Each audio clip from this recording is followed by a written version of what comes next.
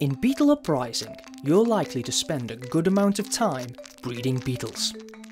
Depending on your playstyle, you might want to breed for stats, for attack abilities, aesthetics, or for an ideal mix of everything. To breed 2 beetles, we're going to open the beetle breeding panel, where we can select which beetles we want to breed. But as we're starting out with only 2 in our nest, the choice is made for us. We're going to breed Comagup and Pakugis. In this tutorial, we'll concentrate on breeding to enhance our beetle stats. There are 7 beetle stats: strength, quickness, regeneration, health, perception, ferocity, and armour. By holding down the control key, we can see which parts of our beetle's DNA correspond to these stats. Now, before we go any further, we're going to need a quick lesson on genetics. In Beetle Uprising, each beetle's genetic makeup is split over 14 pairs of chromosomes. 4 of these account for our 7 stats. Let's look at the first chromosome pair for Comagup. This pair of chromosomes determines Comagup's strength and quickness. The left chromosome has 20 genes from one parent and the right 20 genes from the other. Each inherited gene can have several different forms, which are called alleles. This is like the human gene for blood type having type A, type B, or type O. Our beetle stat genes come in 6 possible allele flavours, shown by these bars.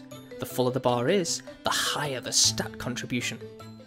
As we have 2 alleles coding for each beetle stat property, we need to know how each pair is treated. Often in nature, one of these alleles is said to be dominant over the other.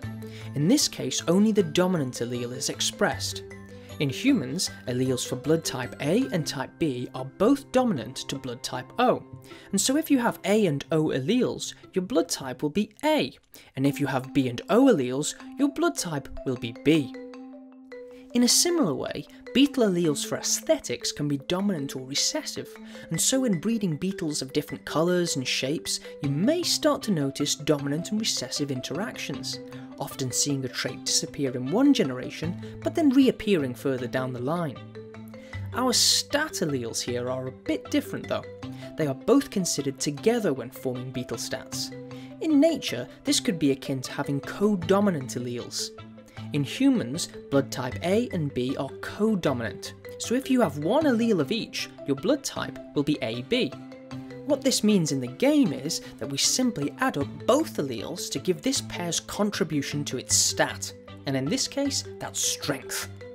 Usually, the best allele for a gene will exist in more than one beetle in your nest, but when the best allele is only present in a single beetle, it gets a blue star. Be careful not to lose a beetle with a unique allele. You can't breed an allele into your population if no one has it.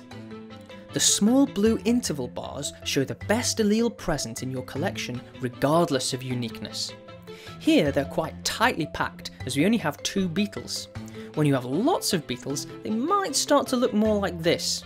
That is, unless you have excellent breeding strategies.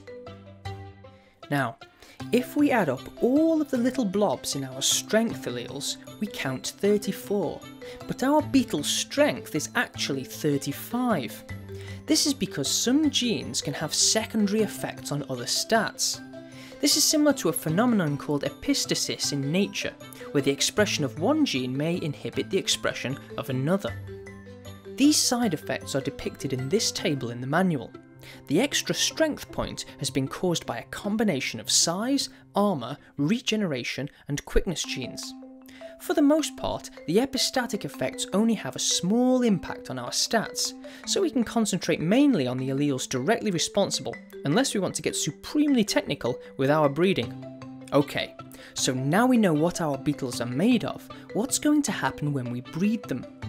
Each parent is going to supply 14 chromosomes each to form 14 pairs for their offspring. The 14 chromosomes to be inherited from each parent are decided by meiosis. In this step, each pair of chromosomes comes together in a random orientation.